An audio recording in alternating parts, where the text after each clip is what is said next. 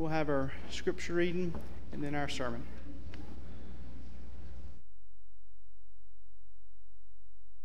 Good evening. Scripture reading today will be coming from Ephesians chapter 3, verses 16 through 19, and I will be reading from the English Standard Version. Again, that's Ephesians 3, 16 through 19. That according to the riches of his glory, he may grant you to be strengthened with power through his Spirit in your inner being, so that Christ may dwell in your hearts through faith, that you, being rooted and grounded in love, may have strength to comprehend with all the saints what is the breadth and length and height and depth, and to know the love of Christ that surpasses knowledge, that you may be filled with all the fullness of God.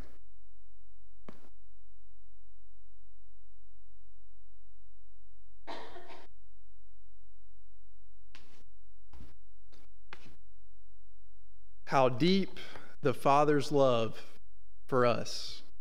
What a thought to consider. When I started preparing for the lesson tonight and figuring out what I want to talk about and ultimately decided on this topic, I pretty quickly realized that I was in over my head, because there's no possible way that we can talk about and fully cover the magnitude, the power, or the depth of God's love. It's just not possible. We could have every sermon, every Sunday morning and every Sunday night for the next year and really still be just scratching the surface. And one could pretty easily make the argument that the entirety of the Bible is about God's love, from the very beginnings in Genesis to the very last words in Revelation. Yet at the same time, we could also sum it up in these three short words: God is love. I believe that this concept of God's love and the concept of trying to understand God's love is quite possibly the most important thing that any of us could ever try to wrap our minds around.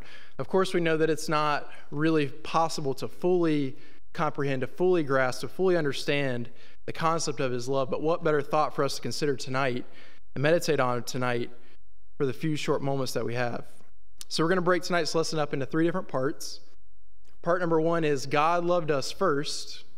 Part number two is God loves us in spite of ourselves. And then finally, part number three, what do we do with that love? God loved us first. In the beginning, God created the heavens and the earth. On the first day of this planet's existence, God also created light, and then he separated that light from darkness. And the next 4 days, God would go on to create the rest of the world. He separated the land and the sea. He created the plants and the vegetation. He made the sun, moon, and stars, the fish of the sea, the birds of the air. And on that sixth day, God created the beasts of the earth, but he also created man. So turn with me to Genesis chapter 1 as we kind of open the lesson. Some verses that we're all familiar with, that we've all read many times. Genesis chapter 1. Reading the account of the sixth day of creation. Genesis chapter 1, verses 26 through 31. It says this: "And God said, let us make man in our image, after our likeness. Let him have dominion over the fish of the sea, and over the birds of the heavens, and over the cattle, and over all the earth, and over every creeping thing that creepeth upon the earth. And God created man in his own image. In the image of God created he him. Male and female created he them. And God blessed them. And he said unto them, Be fruitful and multiply, and replenish the earth and subdue it, and have dominion over the fish of the sea, and over the birds of the heavens, and over every living thing that moveth upon the earth. And God said, Behold, I have given you every herb yielding seed which is upon the face of the earth, and every tree in which is the fruit of a tree yielding seed. To you it shall be for food. And to every beast of the earth, and to every bird of the heavens, and to everything that creepeth upon the earth, wherein there is life, I have given every green herb for food. And it was so. And God saw everything he had made, and behold, it was very good." I don't think we can talk about how God loved us first without talking about creation. From the very beginning, it's evident that God loved man, because after all, he made mankind in his own image. I saw a picture of one of Virginia's cousins the other day when her cousin was about a 2-year-old or 3-year-old toddler. And I saw the image, and I instantly did a double take, because the image of her cousin as a 2 or 3-year-old toddler looks literally exactly like her cousin's child, who was about the same age. And if you were to hold up a picture of her cousin at the same age and her cousin now, or a picture of her cousin now, or her cousin's child, they would look almost identical. You'd hardly be able to tell them apart. We are made in God's image, but not in the way that I just described in that kind of example, where if you were to hold up a picture of us and a picture of God, if you were even able to do that, we don't look exactly like that. No, we're made in God's image in that we share in a part of his likeness. We are in the likeness of God in that we have a spirit or a soul. Also notice in verse 31 of Genesis chapter 1, the very end, and God saw everything that he had made, and behold, it was very good. In the previous 30 verses about creation, it's interesting because God calls his creation, quote, good 7 times. But in verse 31, the scripture says it was very good. Yes, God had made everything. His creation is now complete. God did not create an atmosphere of evil with different snares to try to trip us and trap us and get us to do something wrong, but instead, God created the earth and everything in it to be a blessing for us. He provided plants, he provided animals, he provided kind of an infrastructure or a system of things to replenish itself where plants can do that, animals can do that, humans can do that as well. We have the oxygen that we take from the plants and so on and so forth. God created all these things to work together for us as a blessing to us, including meeting our own needs, things like food and water. In Genesis chapter 2, you'll recall that there's a more specific account of God's making of a woman. In Genesis chapter 1, as we just read, God created man and woman on the 6th day, but in Genesis chapter 2, it gives a little bit more specifics there. Genesis chapter 2, picking up in verses 18 through 20, it says, "And the Lord God said, it is not good that man should be alone. I will make him a helper comparable to him. And out of the ground the Lord God formed every beast of the field and every bird of the air and brought them to Adam to see what he would call them. And whatever Adam called each living creature, that was its name. So Adam gave names to all the cattle, to all the birds of the air, and to every beast of the field. But for Adam there was not a helper comparable to him." There was not a helper suitable for him. There was not a helper compatible for him. God saw the need of a companion for Adam, and he fulfilled and satisfied that need. He truly cares for us. God has a habit of doing that, doesn't he? He has a habit of seeing a need that we may have and fulfilling that need or satisfying that need without us even really realizing the fact that we need that thing, and without being able to, or without going to God to ask for those things. We read that in Matthew chapter 6, verse 32. And you can think about things in your own life, right? Just as I can think about things in my life that God has provided for me on a daily basis, or even the bigger things where, again, I didn't know that I needed a thing or know that I needed to have something, yet God still provided it for me. God cares for me. He cares for you. Another impressive aspect of God's love is that he gives us direct contact to him 24 hours a day, 7 days a week. Yes, the creator of this universe, God himself, allows little old me and little old you to talk to him anytime we want, anytime we need, and what a privilege that is. Even thinking about other situations in life, that doesn't happen, right? I can think about my own life and think about work, and there's times when I need to get in contact with my boss, and it is almost impossible to get in contact with her.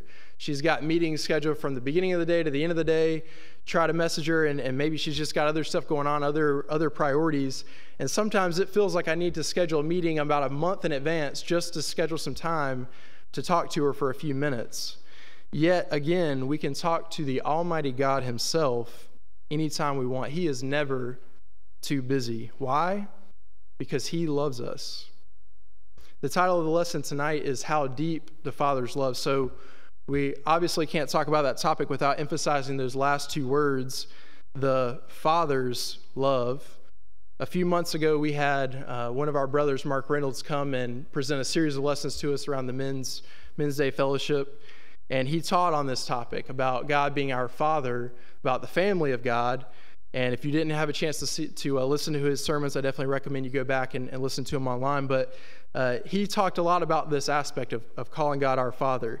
And Jesus himself preached and taught this type of thinking over and over again. And in just the 4 gospel accounts, Jesus refers to God as Father some 165 times. In Matthew chapter 6, Jesus is giving what's known as the Sermon on the Mount. And in verse 6 of Matthew chapter 6, Jesus says, "And when you pray, you shall not be like the hypocrites, for they love to pray standing in the synagogues and on the corners of the streets, that they may be seen by men. Assuredly, I say to you, they have their reward. But you when you pray, go into your room, and when you have shut your door, pray to your Father who is in the secret place, and your Father who sees in secret will reward you openly. And when you pray, do not use vain repetitions as the heathens do, for they think they'll be heard with their many words. Therefore, do not be like them. For your Father knows the things that you need before you ask him. In this manner, therefore, pray. And as Jesus gave the example prayer, he begins it with, Our Father who art in heaven. Jesus says, Our Father. In the 20th chapter of the book of John, Jesus, after he's resurrected from the dead, he speaks to Mary and he says this. He says, Do not cling to me, for I have not yet ascended to my Father, but go to my brethren and say to them, I am ascending to my Father and to your Father. As Christians, we rejoice that God is our Father. And for everyone else, God desperately wants to have this type of relationship with you. He desperately wants you to be able to call him your Father. Scripture teaches us that there's several things we need to do in order to have this type of relationship with God, to be in his family, to be able to call him our Father. Galatians chapter 3 and verse 26 and 27 says, You are all sons of God through faith in Christ Jesus. For all of you who were baptized into Christ have clothed yourself with Christ. In John chapter 3, Jesus tells Nicodemus that unless he be born again, he cannot enter the kingdom of God. And in Romans chapter 6 and Colossians chapter 2, among many other passages, they teach us that in baptism our old self is dead no longer, and we're raised up out of that watery grave to walk in newness of life as a new creature. See, we're dead, we're reborn into the family of God. We're spiritually born again and into his family. And how amazing it is that God desires this type of relationship with us. That God loves us as a father, the perfect father loves his children. God loved us first. God loves us in spite of ourselves. Going back to Genesis chapter 1 in creation, at the end of Genesis chapter 1, remember in verse 31, it says, God saw what he had made and it was very good. Genesis chapter 2 again gives more details and specifics about what happened. And in chapter 3, we don't know exactly how long has taken place, what the time frame is, but at least to me it appears that it's not a very long time. Who knows how long it is exactly, but again, it appears to not be very long. And there in Genesis chapter 3, we messed it up. Adam and Eve sinned against God. Yes, it was Adam and Eve who sinned in Genesis chapter 3, but today we're all guilty of that same charge. In Genesis 3, you remember that Satan, in the form of a serpent, deceives Eve. He lies to her and tells her that she won't die if she eats the fruit of the tree of the knowledge of good and evil. He goes on to say that the reason God doesn't want her to eat of that fruit is because her eyes will be open and she'll be like God. So Eve gives in to that temptation in front of her and also gave some of that fruit to Adam, and thus they both sinned. So God confronts Adam and Eve and he asks them a question. He asks them, What is this that you have done? Knowing fully that they have disobeyed his commands. He knew exactly what they had done, yet he still asked the question.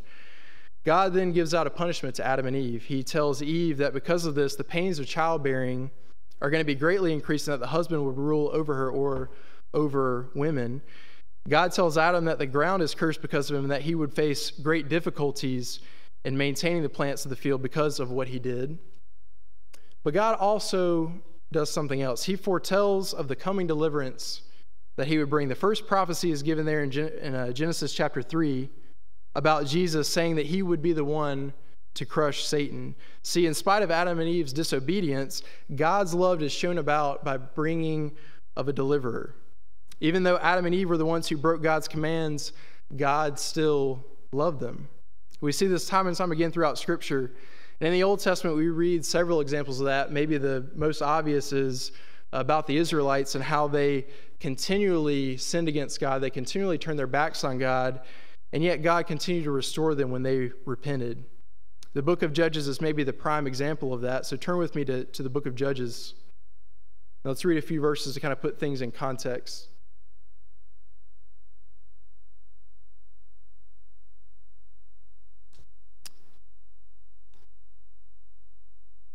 In the book of Judges, again, we see this pattern happen over and over and over again. And in Judges chapter 3, verse 7, it says this.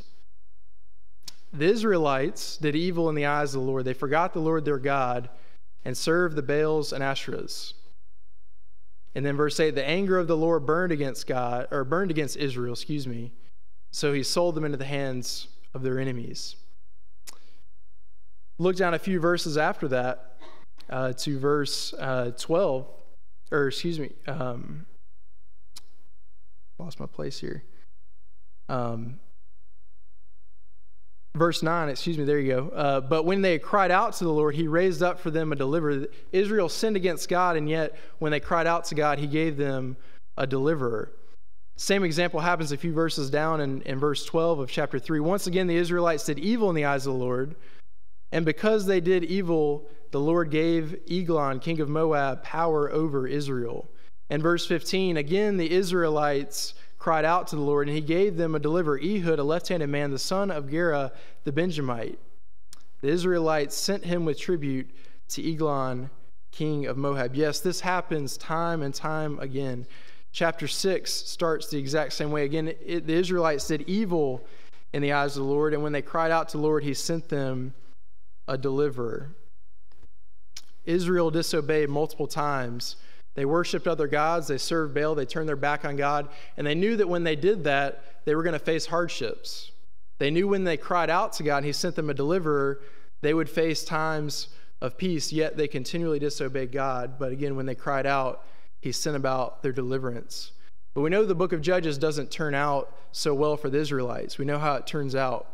Eventually, the Israelites get to the point where they no longer seek God. They continue to go down the path of their own thinking, what they think is right, and turn away from the Lord. And the last verse of the book of Judges says, in pretty short words to sum everything up, everyone did as he saw fit.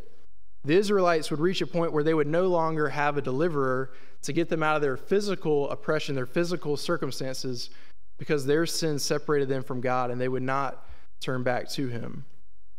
The situation of the Israelites is truly disappointing, but we today, even people in this room, we can't say that we're not guilty of the same thing, can we?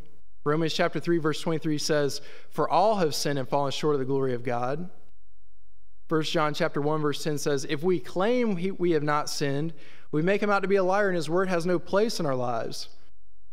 So we read in those two verses that, again, all of us have sinned. Those of us who are of the age of accountability have all sinned against God. We've all separated ourselves from God. Isaiah chapter 59, verse 2 says, "But your sins have separated you from God. Your sins have hidden his face from you."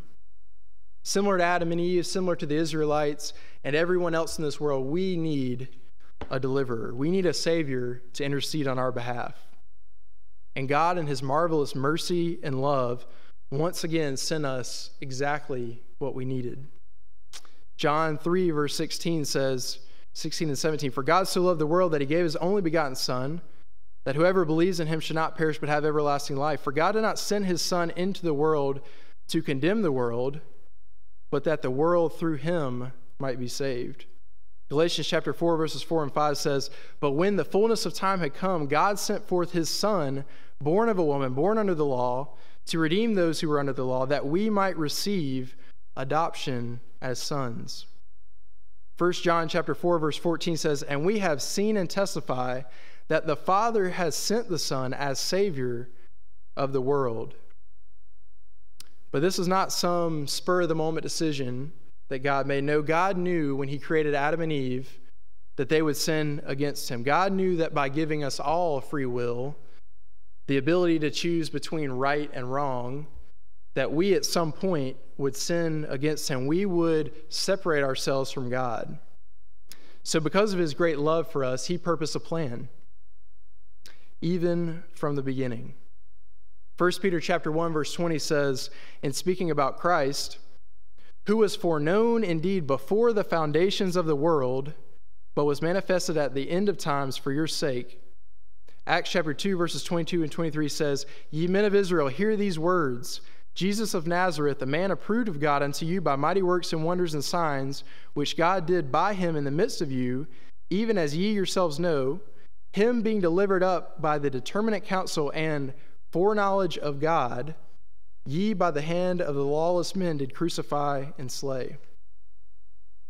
Colossians chapter 1, verse 17 says, "And he," that is Jesus, "is before all things, and in him all things consist."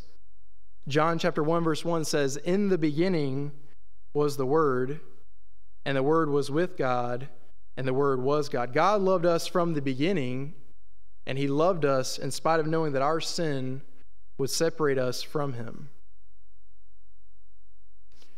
Romans chapter 5, verse 8 says, "But God demonstrates his own love towards us, and that while we were still sinners, Christ died for us." God loved us first.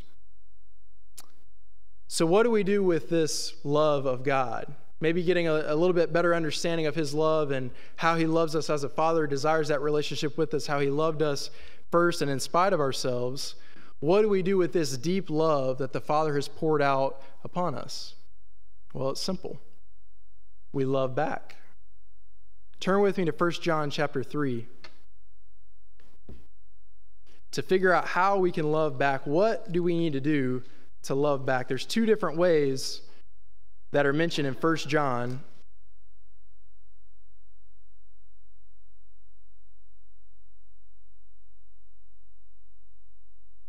Two different ways. So we're going to look at way number one first. What do we do with God's love? How do we return that love? 1 John chapter 3, picking up in verse 11, says, "This is the message you heard from the beginning.